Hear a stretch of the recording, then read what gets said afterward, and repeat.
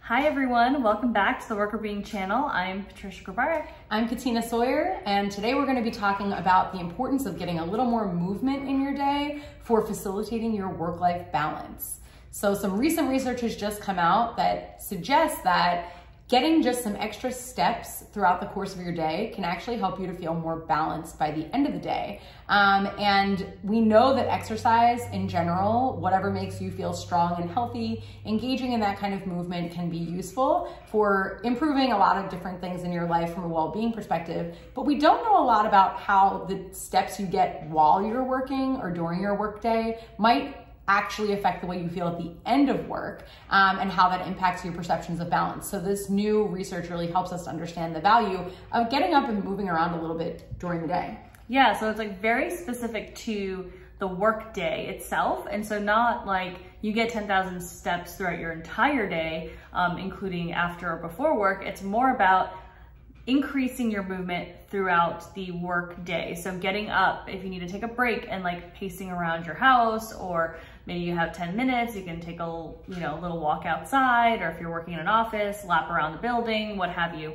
So it's actually adding in that movement and those steps throughout your workday itself as a way to basically increase your energy. So in terms of that work, what was the most interesting takeaways, do you think? Yeah, so I think that, everything that you're saying is 100% accurate to what the researchers found.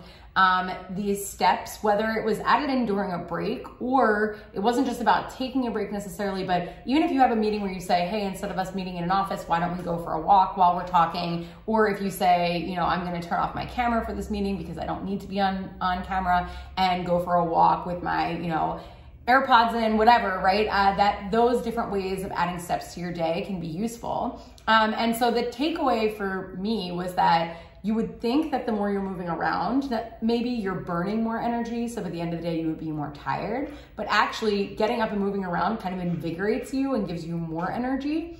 And when you feel more energized at the end of the day, as opposed to more depleted, you're actually more likely to do things at the end of the workday, after work is over, that allow you to recover. So whether that's like relaxing or mastering a new skill, like you want to learn how to knit, or you're like doing a puzzle, or spending time with your family, it gives you that energy to actually invest in yourself and the things that you like to do.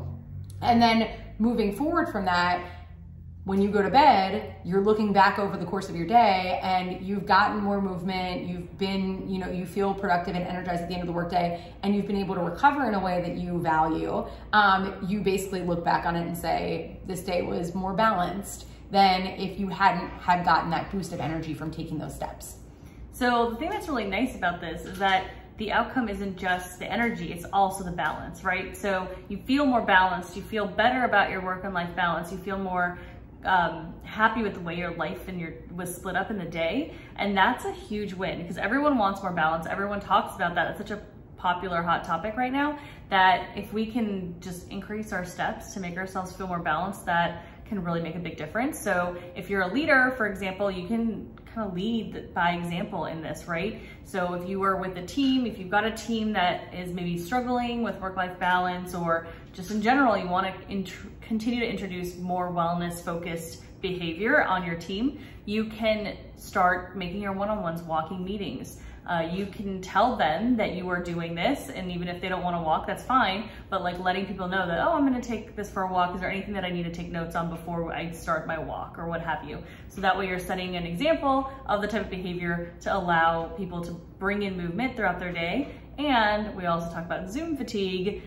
Doing these kinds of walking meetings can help reduce Zoom fatigue, because you're not going to be on a camera for that, right? You're going to be just on the phone listening and talking and having that type of interaction, which can be really helpful and valuable as well. So there's kind of like a way to combine a bunch of this research to help you with your work-life balance. You've got your movement in, you've got exercise happening, you're feeling more balanced, and your Zoom fatigue is lower. Like win-win all around. Yeah. And just to, make it clear, although this study looked at steps and tracking steps, the real takeaway, if you back up off of it, the mode of exercise is really less important. It's more about getting movement that you find energizing and that actually gives you that boost. So if you have trouble, you know, doing extra steps, or you're maybe someone from an ability perspective is not able to take steps, any kind of movement that you can do that makes you feel that invigoration should have the same impact. So while this study looked at steps, it doesn't necessarily have to be steps. It's like getting up, getting motion, or even, you know, doing sitting motions could be invigorating as well. So it's really about incorporating more movement into your workday, whatever that looks like for you. And that should lead to greater feelings of energy, and then greater recovery, and then greater balance, which as Patricia was saying, really is something people are looking to try to gain more of,